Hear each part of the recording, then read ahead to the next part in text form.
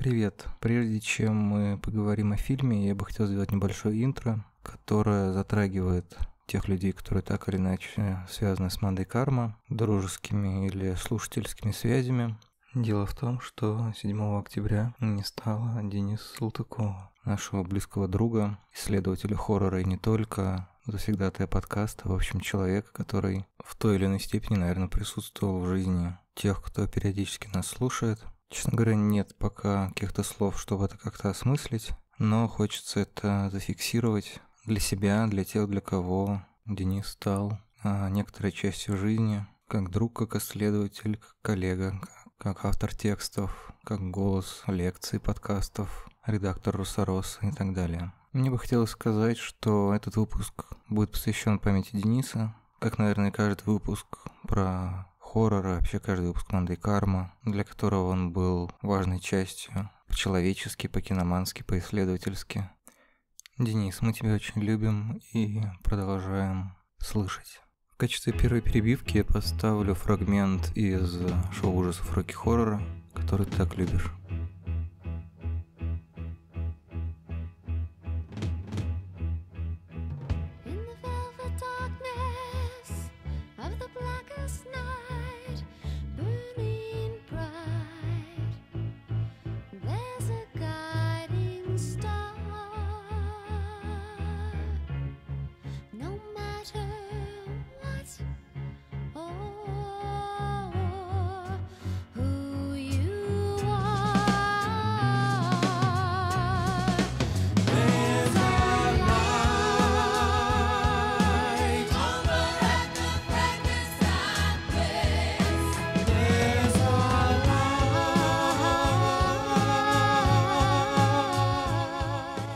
Всем привет, это подкаст «Манда и Карма», снова выпуск, связанный с 2021 годом, а не бесконечной историей кинематографа и телевидения. Поговорим про фильм «Титан» лауреата Канн, который сняла француженка Жюля Дюкурно. Фильм, который, с одной стороны, произвел своего рода фурор с самим фактом, что боди-хоррор может победить в Каннах. С другой стороны, вокруг него есть умеренно горячие споры насчет того, заслуживает ли он этой награды, вообще, насколько это стоящее кино и так далее и тому подобное. Поэтому сегодняшний выпуск будет напоминать лобовое столкновение двух противоположных точек зрения, чтобы никто не пострадал, они разведены в две разные части подкаста, но, может быть, какие-то ошметки или всполохи все равно будут и там, и тут. Меня зовут Лёша Филиппов, редактор сайта кинотеатр.ру и постоянный автор искусства кино. Это подкаст «Манда и Карма», в котором будут спойлеры, шутки, теории, сравнения, мнения и другие свойственные человеку вещи, такие же, как выхлопные газы, свойственные автомобилю. Странная метафора напоминает мне рассказать синопсис для тех, кто фильм еще не смотрел и не боится раскрыть его страшные тайны, которые будут обсуждены сегодня.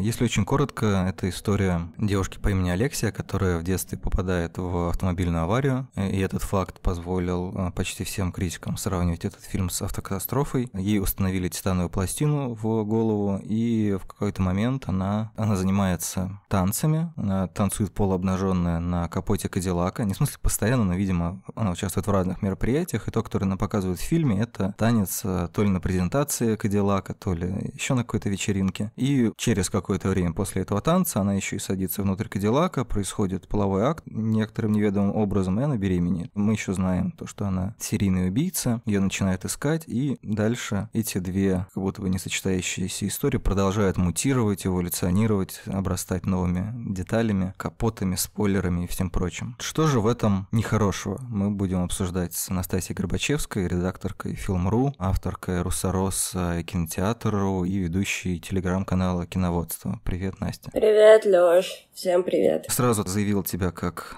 врагиню Жюли Дюкурно. Она трепещет уже от того, что же ты скажешь про ее фильм. Насколько строгой будет прожарка? Будет ли она сырой? Или, может быть, это будет medium rare? Или прям до состояния угля? Насколько твое представление о прекрасном не сочетается с Титаном? Титаном? Мне кажется, у меня есть какое-то это чувство, что, во-первых, так как я начинала как авторка Руссо-Росса, и Руссо-Росса колыбель всего, как и жанр хоррора, у меня есть какая-то внутренняя радость за то, что хоррор выиграл в Каннах, радость за то, что женщина-постановщица хоррора выиграла в Каннах, но у меня с Дюкарно прям с самого начала, еще с сырого, просто абсолютно не мое кино, поэтому я сразу сделаю какой-то дисклеймер, чтобы в первую очередь, конечно же, обезопасить себя. Я не могу сказать, что фильм какой-то плохой, хороший, просто по каким-то, сейчас мы будем с тобой, видимо, долго обсуждать, по каким причинам, абсолютно не мое кино, и, наверное, первое, что мне хочется сказать, у меня от этого фильма было ощущение очень большой обиды. Мне казалось, что весь «Титан» — это такое очень обиженное и рассерженное кино, которое кому-то пытается что-то доказать. Возможно, оно как бы так и задумывалось, чтобы оно прям в глотке у тебя сидело, и, естественно, это кино какое-то иммерсивное, то есть это опыт, который передается, но то, как она преподносит и пытается это доказать, у меня вызвало, не то что неприятие, а скорее такое смущение, типа, ладно. Отойди.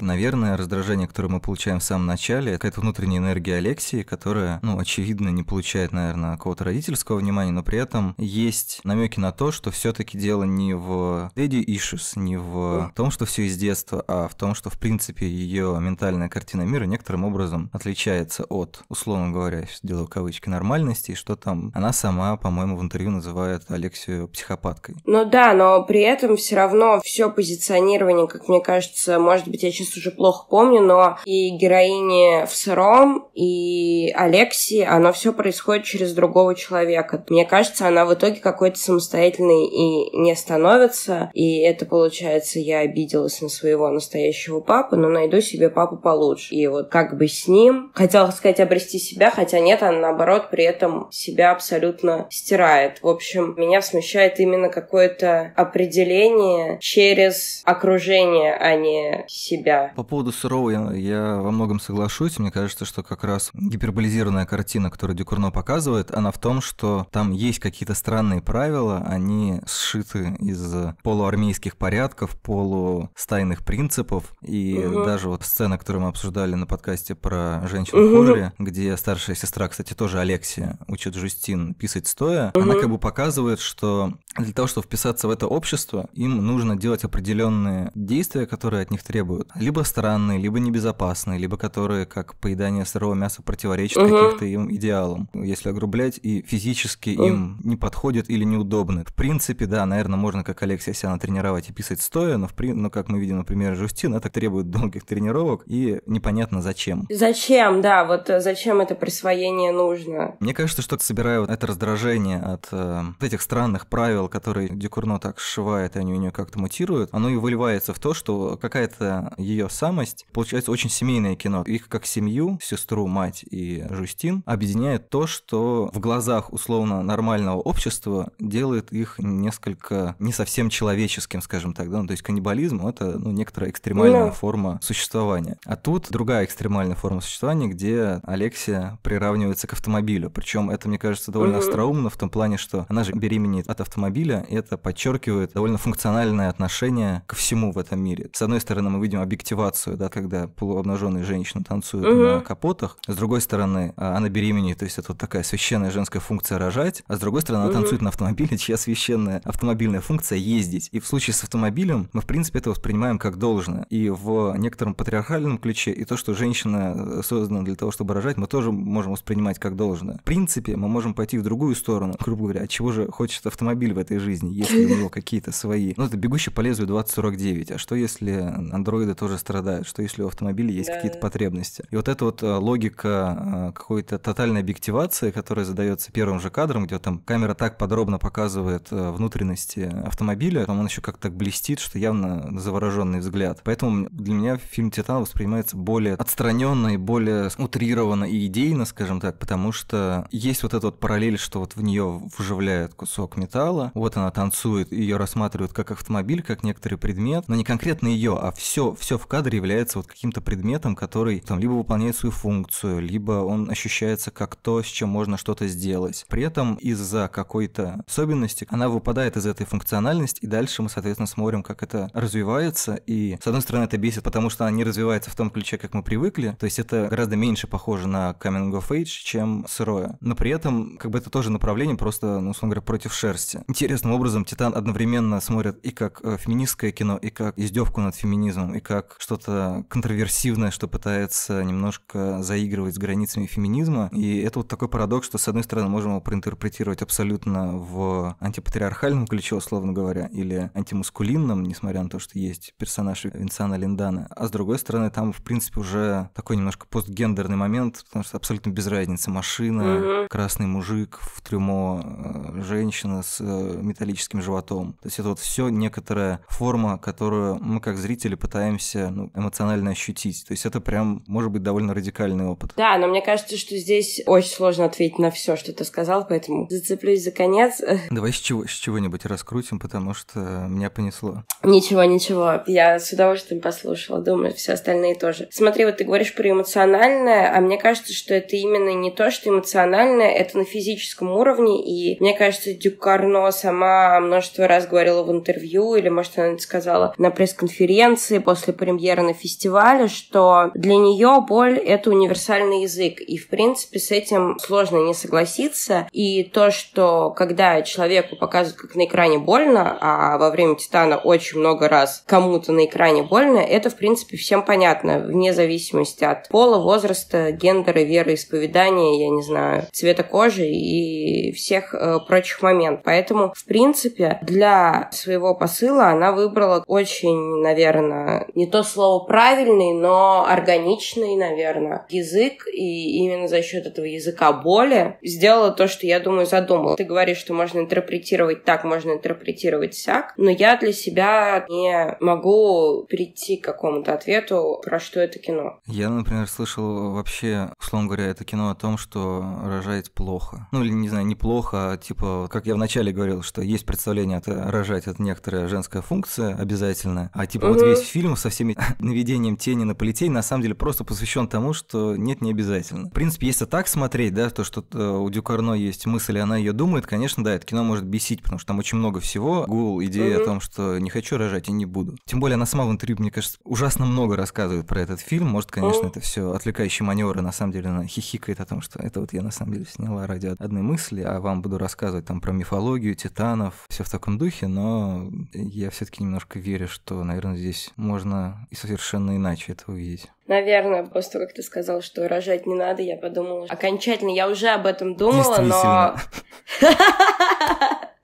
Подожди, не перебивай. Я уже об этом даже думала и писала, что Дюкарно и Одри Диван, они как две сестры. И Одри Диван сняла фильм «События», который победил в Венеции. И если Дюкарно такая младшая сестра хулиганка, то Диван такая сестра-отличница. Получается, она тоже сняла фильм о том, что рожать плохо, но рожать, когда ты не хочешь, плохо. И она тоже использовала, собственно, медиум боли как основной. Ну, а чем в первую очередь выделяется фильм среди всех прочих драм про аборты, то, что там действительно все сцены, собственно, прерывания беременности показаны довольно натуралистично. Все это невероятно как-то сыграно, и тоже как-то это все через боль пытается до нас достучаться и просочиться. Кстати, я сейчас еще подумал, тут же мы фактически имеем дело с изнасилованием. Какое-то непонятное ощущение привело ее из душа в этот Кадиллак. Ситуация вышла из-под контроля, наверное. В целом у фильма как будто бы нет какого-то контроля. Вообще никакого. Ее постоянно шатает, вот как в первой сцене еще маленькая Алексия бьет ногами в спинку водительского кресла, и мне вспомнился Бабадук в этой связи, где тоже все было сложно. Да, и тоже, в общем, про отношение к рождению, в том смысле, что, как я понимаю, как я помню, в Бабадуке главная героиня родила, потому что муж очень хотел. И так как он вначале погибает, тоже, кстати, в автокатастрофе, получается, что она осталась с не совсем желанным ребенком, таким подарком ему. И то есть это тоже, получается, ее существование существованию в логике, которая ей не близка, просто это как-то более, наверное, психологически и бытийно понятная логика, чем когда окружающий мир делает тебя получеловеком, полуроботом, при том, что, это медицински как раз очень представимо. В смысле, я знаю людей с титановыми пластинами в голове, и в каком-то смысле, если дофантазировать туда, люди могут быть немножко машинами. И тогда интересно, как природная, типа дикая сущность, которая есть в человеке, помимо, гуманности, духовности и прочего, вступает в, химический контакт с вот этой титановой пластиной. И получается ли это, что это охладило и сделало более хладнокровной, или наоборот, это... Закалила сталь, как закалялся Алексей. Наоборот, ее импульсы. Потом становится, скажем так, более человечной, когда вот она проходит трансформацию, в которой, опять же, указывает нам о том, что совершенно неважно, мальчик, девочка, дочь, сын. Тема довольно популярная во многих фильмах сейчас о том, что биологическая семья может быть полной катастрофой. Найти настоящую семью в друзьях или даже в каком-то незнакомом пожилом пожарном — это файн, более рабочая схема, чем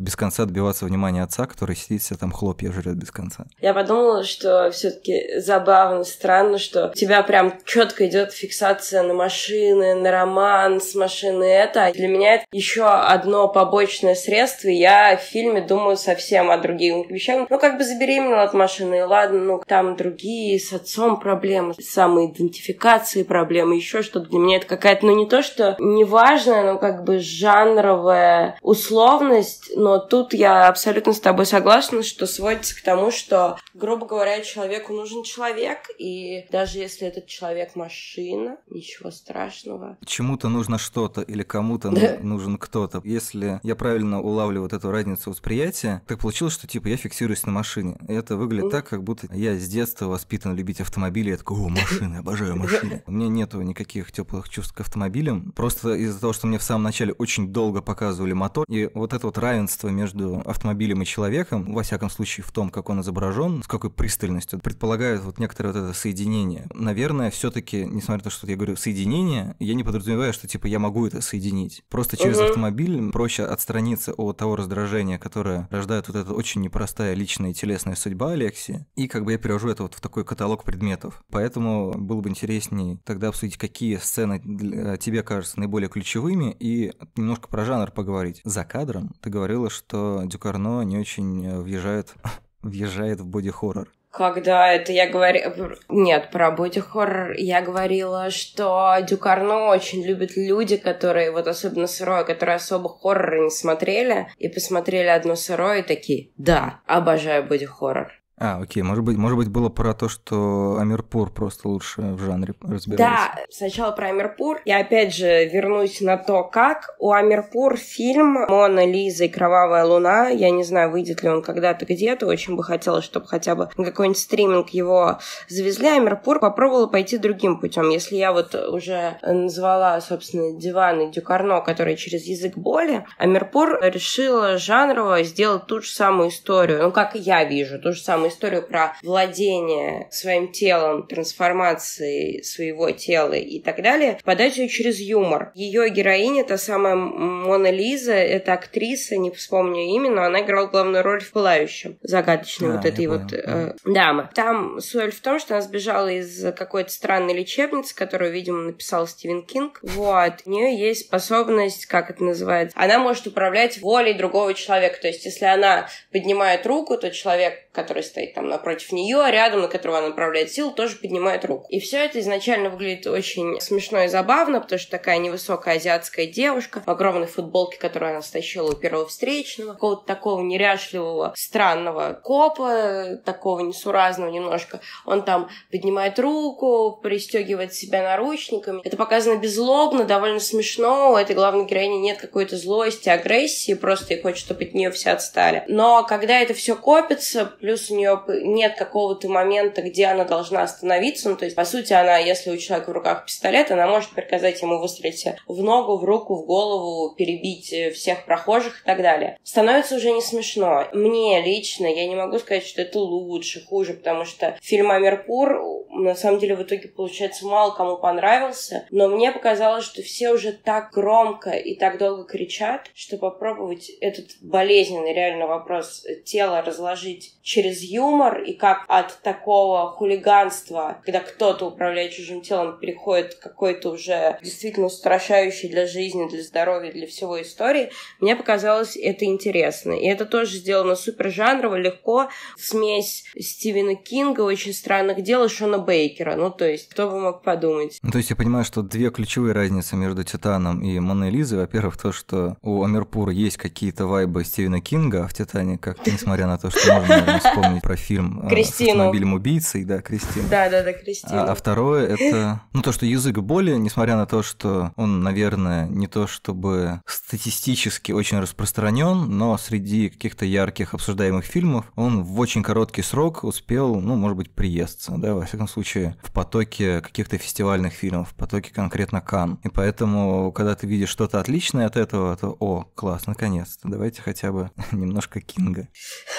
То есть это языковая, стилистическая или... Ну да, это именно обращение с жанром, который реально пластичен, подвижен. Ну, естественно, я имею в виду вообще хоррор, фантастику, скажем. Даже не то, что жанр, не только жанр сбилось немного, а вопрос тела. Можно попробовать об этом говорить и через какие-то более легкие вещи. Но вот видишь, возможно, это не до конца сработало, потому что, мне кажется, фильм «Амирпур» пройдет, скорее всего, абсолютно незамеченным, как безделушка, и, может быть, опять же, как я люблю говорить, красота в глазах смотрящего, это может быть в моих глазах. Я вот прям посмотрела на эту Мону Лизу, увидела вопрос владения телом, и мне все стало так в один момент понятно, а еще 10 моих коллег посмотрели этот фильм, подумали, классная жанровая штука, пошли дальше искать билеты на Дюну.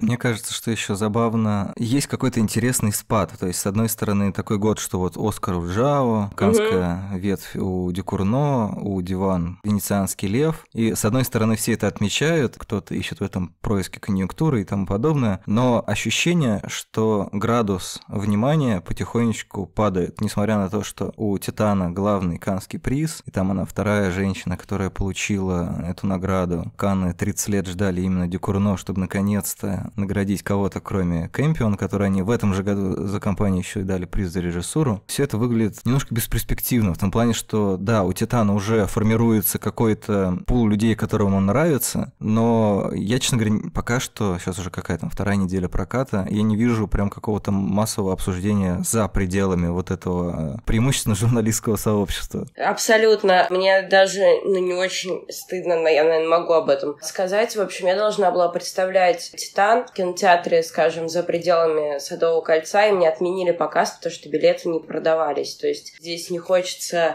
пинать Парадис, но его везде, как я понимаю, пиарят через каннскую ветку, и мне кажется, на каннскую ветку не плевать примерно 15 людям. Тут какой-то вопрос продвижения, что надо было, я не знаю, как хоррор, как еще что-то, потому что фильм все-таки, несмотря на то, что у меня с ним много точек несоприкосновения, все-таки, мне кажется, фильм вполне мог как-то существовать в прокате, в котором особо ничего сейчас... Ну ладно, сейчас Бонд происходит.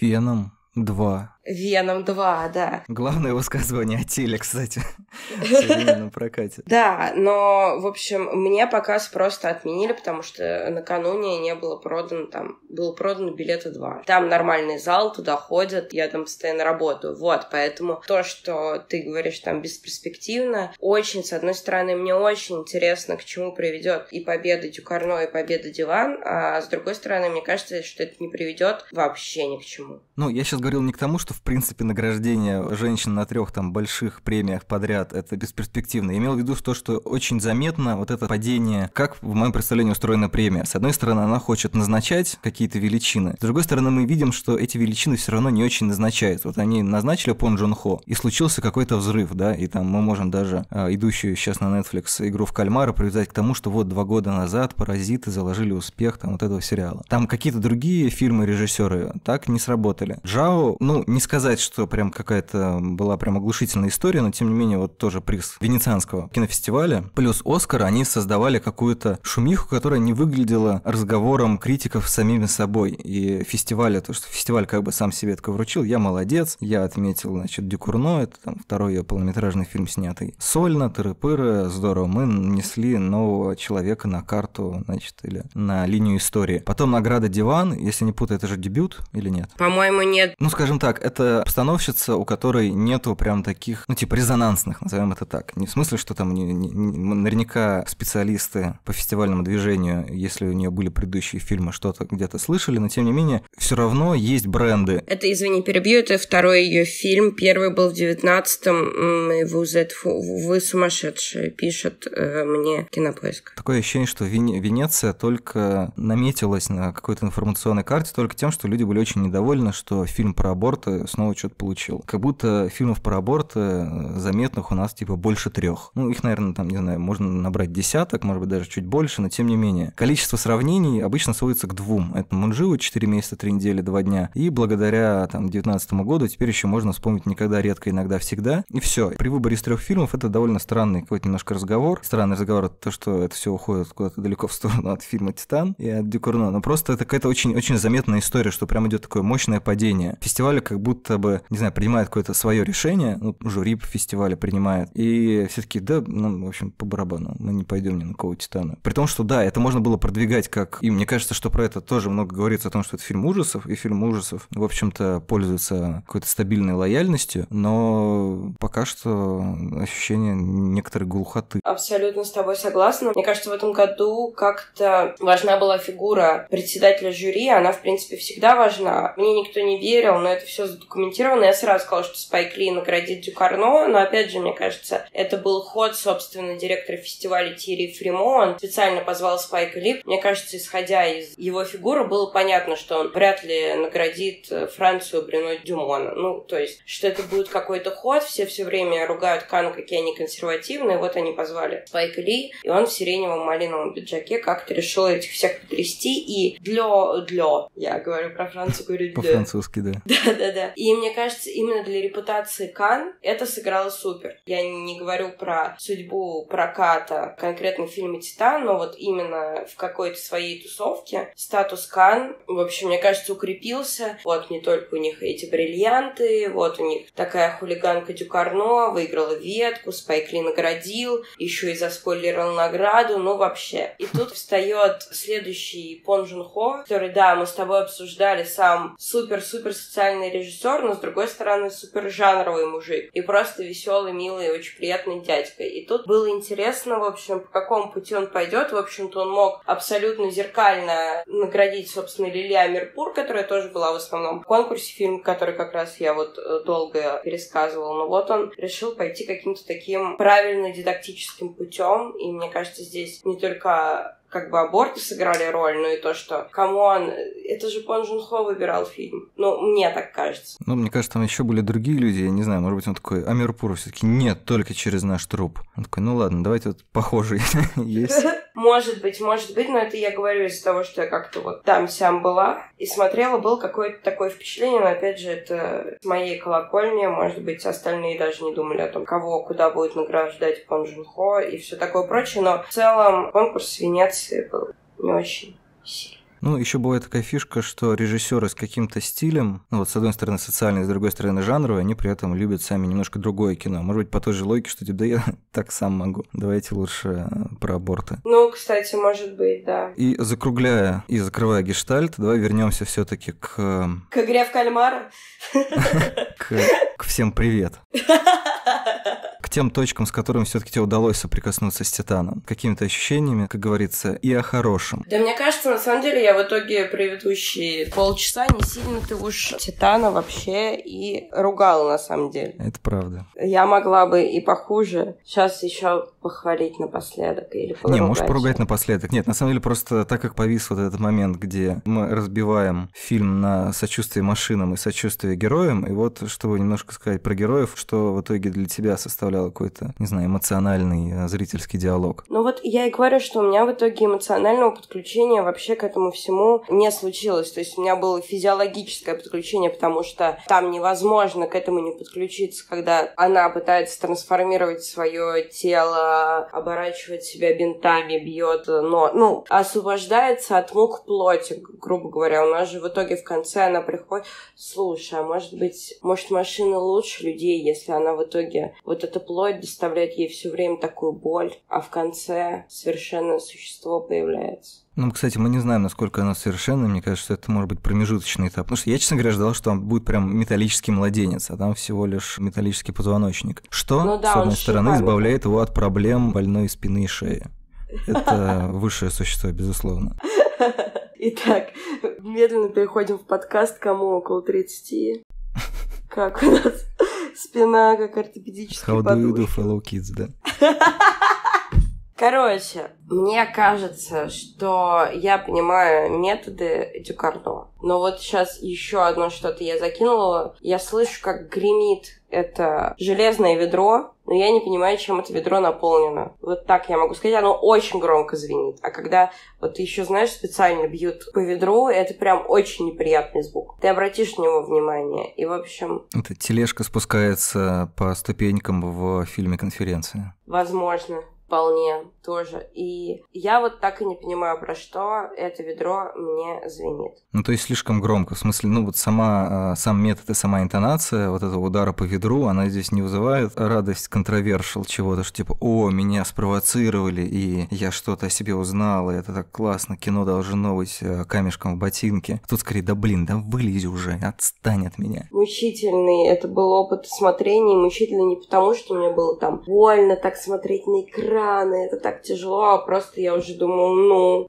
и к чему это все. Окей, последний тогда самый важный вопрос. Как тебе кажется, в финале Адриан после родов выжил или все-таки там мы видим смерть? Я думаю, что мы видим смерть. Но я как-то, честно говоря, пока ты меня не спросил, у меня это даже не вызвало каких-то вопросов. Я подумала, опять же, потому что я воспринимаю все его героя, героини существования через самоопределение, через окружение. Я как-то поняла, что вот определилась, как дала продолжение, и все. У нее, знаешь, миссия была закончена. Вот она определялась, в итоге определилась, ну и все. И как бы дальше больше некуда идти. Ну, то есть это практически финал второго «Терминатора». Вероятно.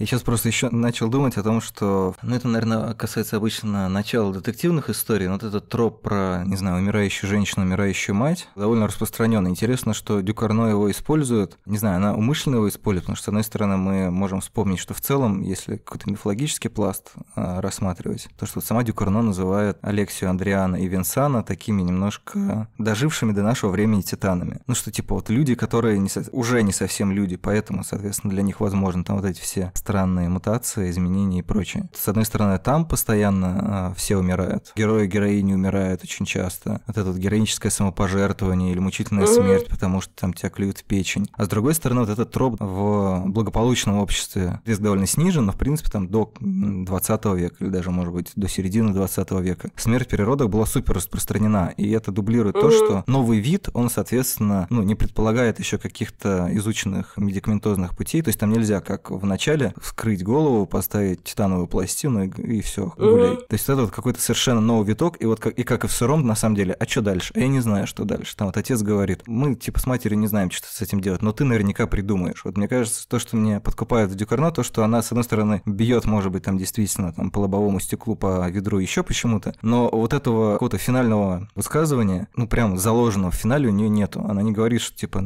короче, все, вот не делайте так, или делайте вот так вот. Она говорит, а что дальше будет, я не знаю. Я думала, там она 5 лет писала этот сценарий, первый год она не написала ничего или не написала ничего, что ей понравилось. И вот потом она как бы пришла к тому, что все разобрали на заимствование и сказали, что это все вторично, а при этом говорит, смотрите, вот я думала, вот мой процесс мышления, тут вот происходит переворот, а в конце, я не знаю, короче, давайте поживем увидим. То есть ты считаешь, что Адриан выжил? Нет, мне тоже кажется, что умер, но просто вот мы, когда с Аней говорили, спойлер, Аня будет следом, я не помню, как, в общем, всплыл этот вопрос, я понял, что для меня тоже было как-то абсолютно опционально, что там она еще куда-то то ли уползла, то ли упала, то ли, она как бы исчезает из кадра, остается только Винсана, вот этот вот неизвестного пока вида ребенок, и все, это вот сцена как раз такого трагического мифологического финала, в котором дальше там еще какие-то 12 подвигов Винсана, и мы совершенно не знаем, что будет. По идее, здесь я должен уже так поддевать катарсис, а с другой стороны, а как, а от чего? Я не знаю, тут уже, считай, все пришел Иисус, новый спаситель, получается. Подожди, Иисус же Андриан, там он говорит, что типа я для вас Бог, а он Иисус. Да, я что-то забыл. Я подумала, что родился Иисус. Ну, там сложная сеть Сложно, образов. да. Вернемся к этому после, я не знаю, 3-го или 4-го фильма Дюкурно. Я надеюсь, что она еще что-нибудь неожиданное снимает, потому что все-таки разница между ее первым коротким метром и «Сырым» гораздо меньше, чем между «Сырым» и «Титаном». Потому что это очень узнаваемый ее фильм. Мне очень симпатично, что она настолько смогла трансформировать, растить какие-то листы железа в том, что она делает. Джулия, вперед! В общем, на оптимистичной ноте смерти и эволюции мы прощаемся. Спасибо, Настя. Едем дальше. Спасибо. Всем пока.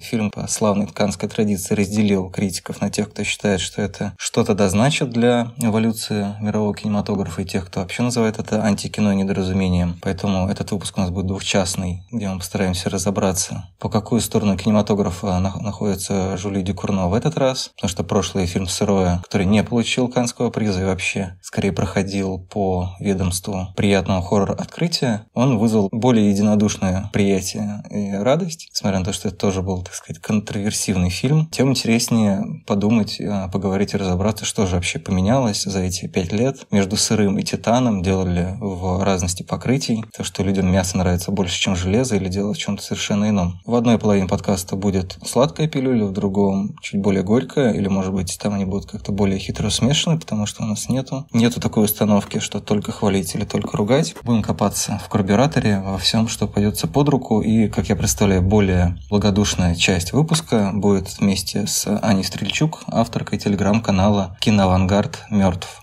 Привет, Аня. Привет. Я не переборщил с тем, что ты с симпатией относишься к фильму «Титан», которая кажется, возможно, мне чуть больше в связи с тем, что ближе к премьере многие коллеги писали про него как-то удивленно, расстроенно, даже пренебрежительно. Сохранилось ли у тебя такое теплое отношение к нему? Да, у меня сохранилось, я еще раз на него сходила. У меня ровно такое же положительное отношение к этому фильму. Ничего не изменилось. В принципе, наверное, только укрепилось мое мнение.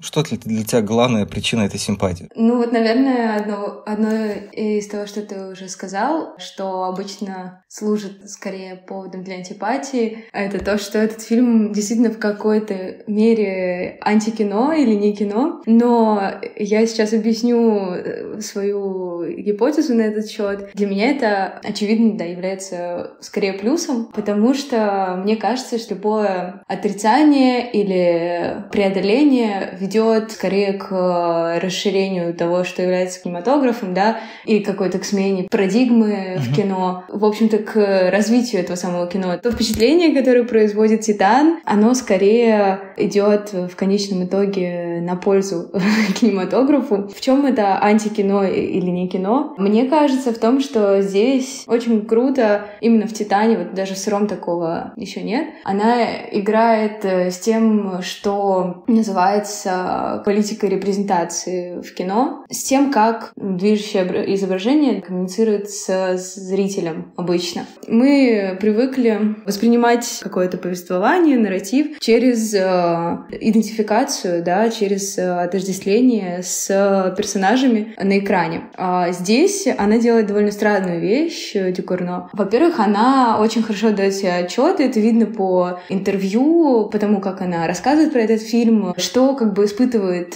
зритель в тот или иной момент фильма. Она намеренно делает такую вот персонажку-психопатку, с которой изначально очень сложно себя отождествлять. Потом вводит персонажа более гуманного, в смысле антропоморфного, потому что вот эта Алексия, она, в принципе, очень мало имеет общего с чем-то человеческим, именно в рамках какой-то человеческой морали, каких-то человеческих переживаний и так далее. И вот после этого переломного момента встречи, да, с персонажем Винсана Линдона, тоже не случайно выбранный актер, мне кажется, происходит как раз-таки смена модуса восприятия на уже привычное для нас отождествление с персонажем. То есть сама вот эта игра — это то, как выстраивается этот фильм, то есть он построен во многом на обмане ожиданий, и сюжет он как бы вывернут наизнанку, то есть в том плане, что вначале дается нечто новое, а в конце подводится под что-то уже знакомое. То есть обычно все идет наоборот. То есть мы начинаем с чего-то известного и идем к неизвестному.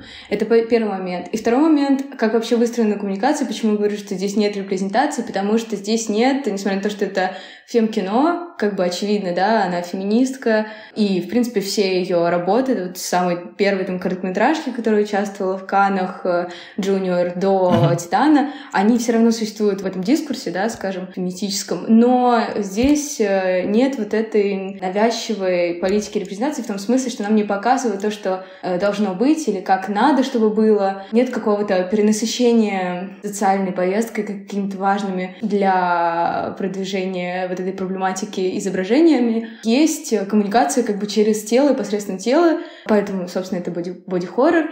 И все вот эти важные, так скажем, месседжи передаются нам не вербально, а именно вот корпорально, именно через какие-то ощущения, то языковые практически. Все равно остается политическим кино, но оно действует на таком уровне, на каком обычный кинематограф не привык как бы работать со зрителем. То есть этого все равно не так мало, чтобы это одновременно был и фильм, который что-то заявляет, но и делает это не посредством языка. Мне кажется, это весьма интересным. И непосредственно, да, изображение, то есть непосредственно конкретно вот репрезентации.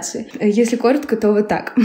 Мне просто не до конца понятен один момент по поводу термин антикино обычно используют люди, для которых вопрос репрезентации не является мерилом кино. То есть чаще всего это используют люди именно в некотором, видимо, эстетическом смысле. Я, честно говоря, все равно не понимаю, потому что я человек простой, для меня, если нечто снято на камеру, к нему приделаны титры или даже не приделаны, и это где-то показывается, это называется кино, то, в принципе, с очень большой долей вероятностью мы можем с определенными оговорками определить это как кино, вне зависимости от того, нарушает он некоторый драматургический слом. Получается, у нас есть антигероиня, которая делает некоторые вещи, из-за которых мы не можем ей сочувствовать. И, в принципе, мы можем вспомнить еще какое-то количество персонажей, которые делают так же. Как всегда, бывают такие случаи, у меня вылетело из головы, какие у нас были антигерои. Но это, условно говоря, если бы Джокер был сразу таким, какой он есть, условно говоря, вот это был бы пример даже вполне себе попсового фильма, в котором используется просмотр на сопротивление. Или вопрос репрезентации, он все шире ставится в кинематографе, более тонко, более толсто, но тем не менее какое-то количество людей, я не знаю, можно ли это назвать большинство, половинка какого-то вот этого невидимого сообщества, оно, соответственно, не въезжает в эти правила, не играет по ним, не использует их. Кто-то там, как